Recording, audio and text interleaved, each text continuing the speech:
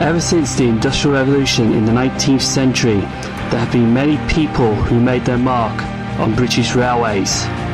And now on YouTube, one rail enthusiast from the Staffordshire town of Rugeley, who is passionate about the trains and making his own mark on the railways too, give his own opinions about the railways today, their history and the future, and gives you a behind the scenes of how I get to their destinations to do what I love best, film trains.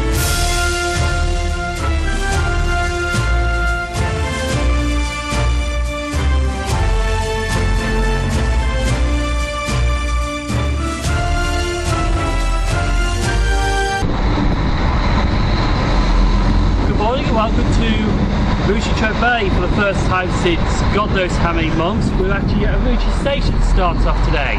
Wow. Unfortunately, like Mr. Video Chat, we won't make an arse of ourselves in front of a camera. Yes, that is the one to cheap swipe, blatantly as well. I've seen these videos. Anyway.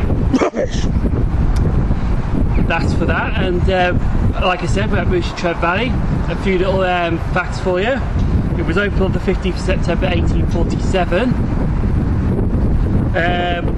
It is on the outskirts of Rugeley. You've got to walk that way into the town centre, unfortunately, or just get the train to Rugeley Town. It'll take about 3 minutes. And 33 if the train don't turn up. Well, we're on the Trent Valley line, of course, between Stafford and Rugby. It's a pretty basic station. You've got waiting room there, a couple of speakers that give you enough information, and a ticket machine, self-served as well. And it is a minor station, unfortunately, on this Trent Valley line, which the changes up for trains are actually quite rubbish. And over on that platform 1 over there, Queen Elizabeth named 67029 here. Royal Diamond on the it's another date. It's somewhere in October anyway. No, is it? I think it was October 2000 and something or other. Yeah. So today we are going to Oxford, which is a posh place. Actually, no, I did an Oxford documentary last year, but I was only there for a few hours. Then went to Didcot, then came back. But today we're going to have 6 hours there at Oxford. A lot of time. That's a lot of time. Oh, 6.5 actually. Well, 6.5. Quickly before I go on today's journey of the trains, is that platform 3 here is for London Euston. Platform 2 is for Crewe, which is the one over there on the 4 tracks, and platform 1 is for Birmingham. All served by London Midland. That's if the Birmingham train turns up. We're on the 1V20. Have a word. 1V20? I think you mean 1U20. 1U20. We're on the 1U20 0733 down to London Euston. Then we have to get, which we're actually going to London for the first time since the Olympics, because the last time I went to London was the 25th, and I tried to limit myself to London because of the Olympics. Second time for me because I went. Whatever. Okay. No one cares about you. We'll see. And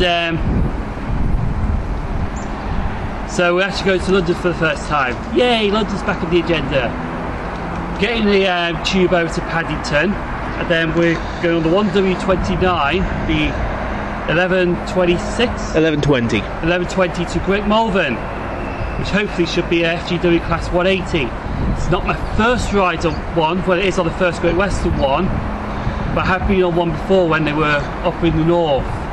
With the Northern Rail. I think the units that they've got that work at the moment are the Northern units. So yeah, which I went to Pleasant to Blackpool on one.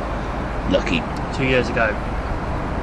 And as soon as we get to Oxford, we're on the 8TE36 1M66 to Manchester Piccadilly from Bournemouth. Pack train. Unfortunately, well we hope it's not. And when we get back to Birmingham, about 7:45. Yeah, 7:45. About a good half an hour in Birmingham for the 2017 2K31 back to Rugeley Town. If it runs. So hopefully it should be a good day today. On today's leg of the journey, FGW means another word. The first time I've seen one of these in Oxford. And what the hell does London Underground have to do with this trip? Train is full of 4 coaches.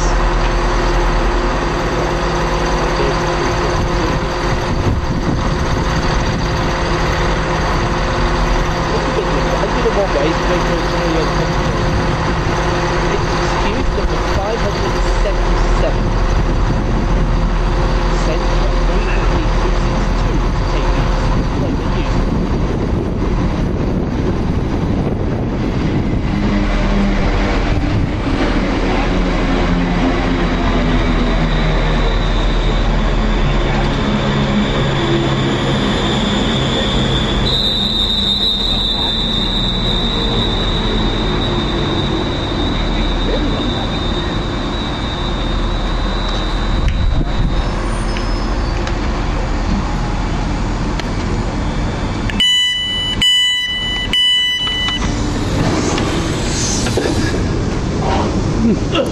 Welcome aboard this London Midland service to London Euston. The next stop will be...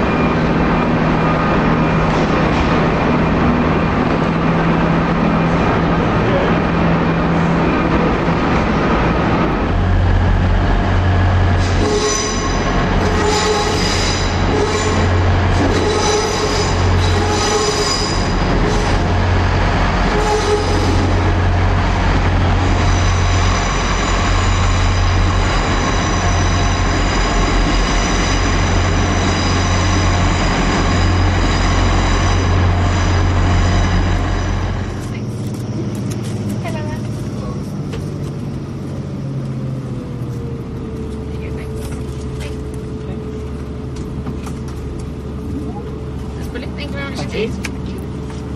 Take it some passes, please.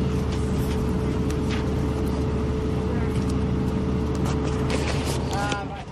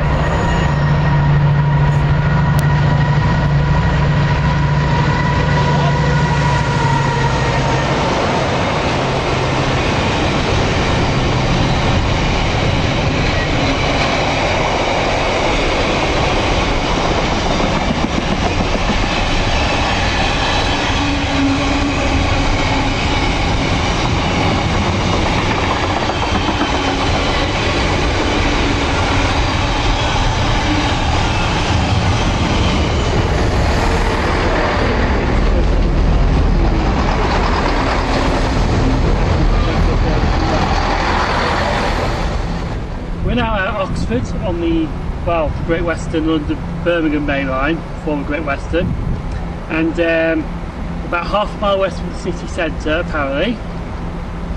And GWR opened it opened one which was further south here, which I'll explain in a minute, in 1844, 12th of June. It's a tourist station where now Western Road is. The station was called Gramport, but it was known as Oxford, but it was in Gramport area, near Hinckley or somewhere like that. The Oxford Rugby Railway opened as a through station in 1852, which is where we are now, roughly. Gramport Tourist Station became goods depot and then closed on the 26th of November 1872, which is further down there, Hinckley again. That was also the same year that the Great Western Broad Gauge here was lifted north of Didcot. Removal of the train shed here in 1890 to 1891. Used to have a train shed here apparently. Rebuilt in 1971 and then 1990, which is the current station now. Southern locomotives also stopped here from the south. They only changed locos here, but then had another loco to carry on to the north. And also, the other side of the station here, which all houses now and all that, was Oxford Rugeley Road. But apparently the Bradshaw timetable was known as Oxford Rugeley Road. Instead of how it was pronounced R-E-V-L, it was R-O-O-L.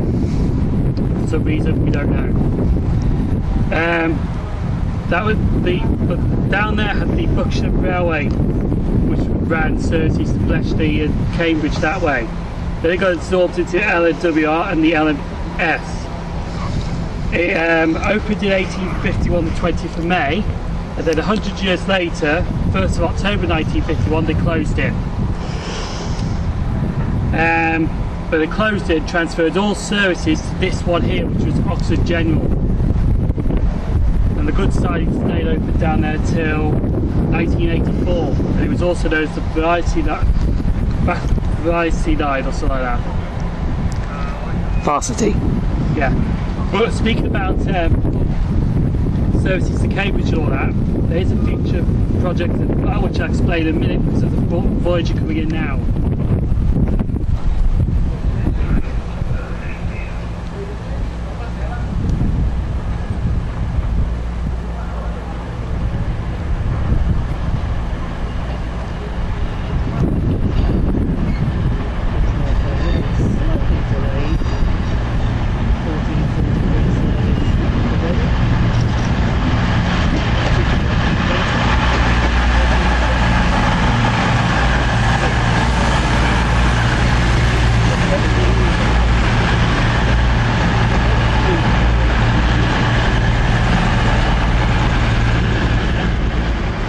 Right before I was rudely interrupted by CrossCountry.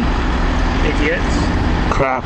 And I was on about the East-West Rail, or just about to move on to it, because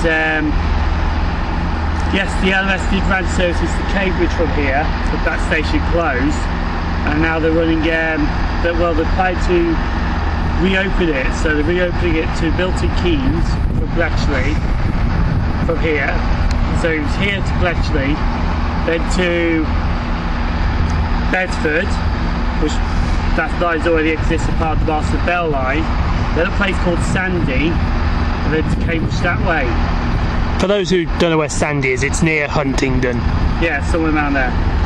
This route will be completed in 2017, and apparently it's also going to be electrified as well, which is going to be interesting. 365s? 377s?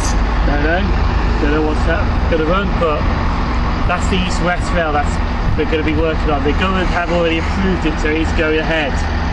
Sweet. Services here. Well, you get your Manchester, Bournemouth and Newcastle, Reading / Southamptons, which are cross-country. You also do get one from Edinburgh, and to Edinburgh as well. Apparently so as well then.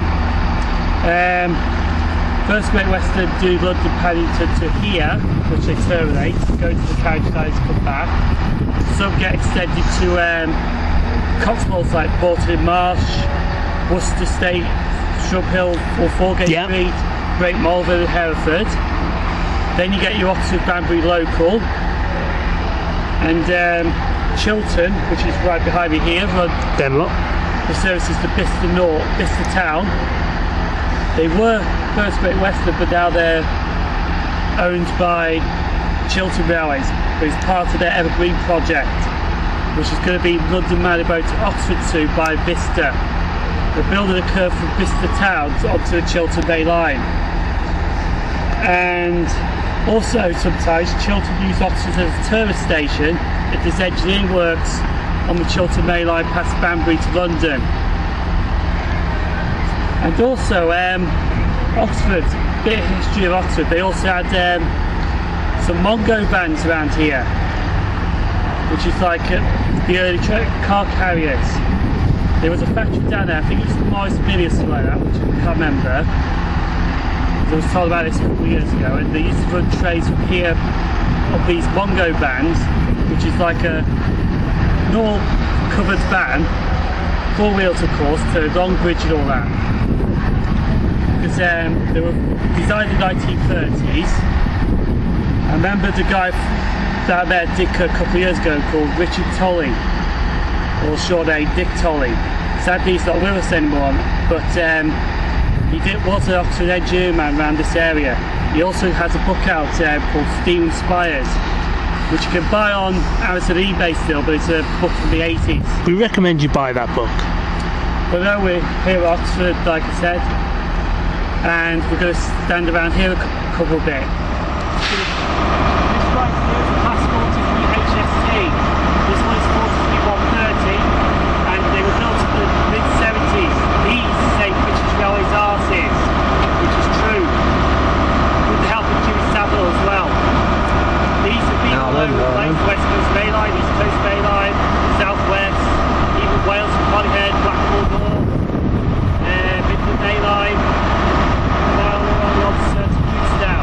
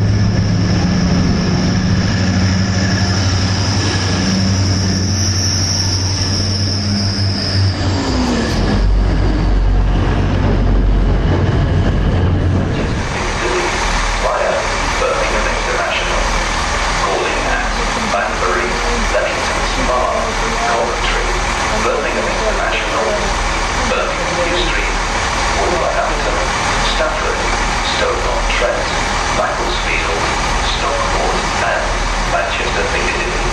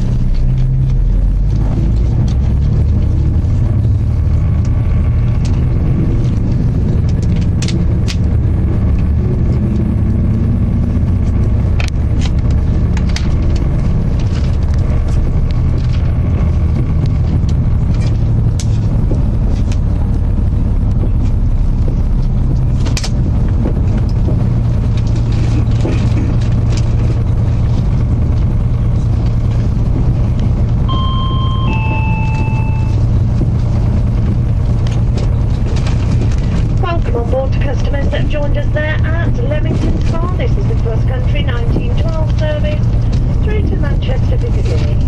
Our next calling station will be Coventry in around 10 minutes time. My name is Becca, I'll be your train manager with you as far as Birmingham New Street.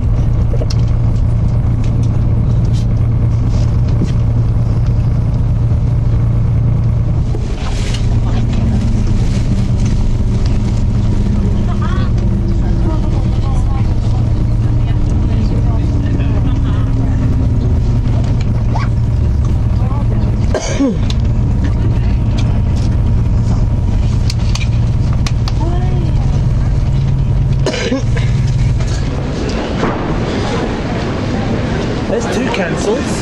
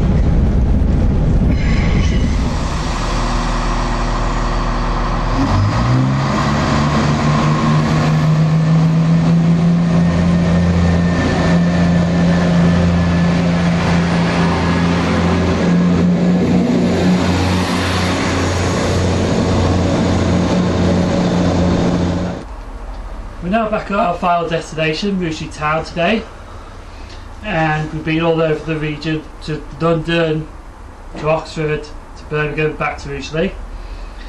As you see, I'm probably shaking a little bit because it is absolutely freezing. Well, not freezing, but freezing. We just come off 175.03, which was doing a service from Birmingham to Rugeley, and well, that's the end. What?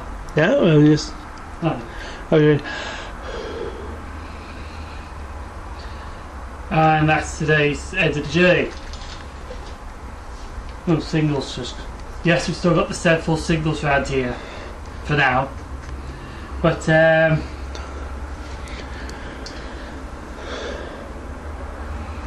It's so cold you could hardly talk. Yeah, it is actually. But no, anyway, so we had a good day. So it was. Went down to London on London Midland. Got there a little late, but not too much. We were 5 minutes late. I think we were about 5-ish. Yeah. 5 minutes late. Got on time to Northampton, then down that way. Hanged around London for a bit. Got off at Great Portland Street. Is it Great Portland Street? Yes, Great Portland Street. Great Portland Street, fill some S stock. Then went to Paddington. Got on the 180, 104 to Great Malvern. Stayed at Oxford for 6 hours, got some HSTs. There was a stupid guy that was basically hiding his face when we aimed the cameras at him, wanted dispatchers. Grow up.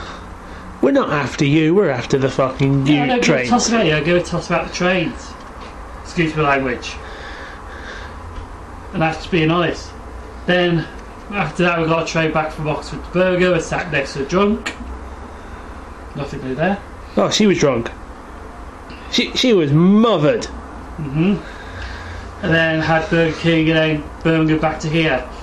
So it's been an alright day actually, so at least don't make an ass of himself like screaming in front of the camera like some Mr. Video Chat. By the way, if you watch that video, it will put you to sleep. At the end, these outtakes are so not funny, it will make me want to go to sleep. They're so not funny that they make racist jokes by that guy who did them on Katie Price's son funny. Because all he is, it's a sample wannabe. Ooh. A sample wannabe, yeah. That's all he is. Getting his face on YouTube, he's a sample wannabe. The other people aren't. Alex Dodds, good videos. Lewis Smith, good videos. I thought it was Lewis Curtis. Lewis Curtis, sorry, good videos. Jake Neal, good videos. Jim Kettle, good videos. Dylan Clinton, good videos. In fact, William Snook. Oops, I just mentioned his name. Oh, fuck it. William Snook, well, basically, he's a piss take of everyone. All them people that do good videos, he's taking the mick out of them by doing one himself. Don't worry, his time will come. Anyway, and if anyone Snook followers watch this and report it, go ahead, because you will have me to deal with. See the face, not bothered. Yeah, I'm not bothered. I don't give a damn. I'll say what I say because I've got the balls to say it. And it's a free country. Free country, free channel. Anyway, enough with that git, because to be honest, I don't really give two about him. And plus you've been talking for 4 minutes 6 seconds. But no, we're going to end the video now. You can subscribe to us on Twitter. Whoa, you have Twitter? You can subscribe to us on Facebook at Siren Traitors, Siren Paul's British Railway Journeys. Also, the Twitter one is also at Siren Traitors as well. And well, I'm just going to stand here for the rest of the night shaking like a leaf. Good night, everyone.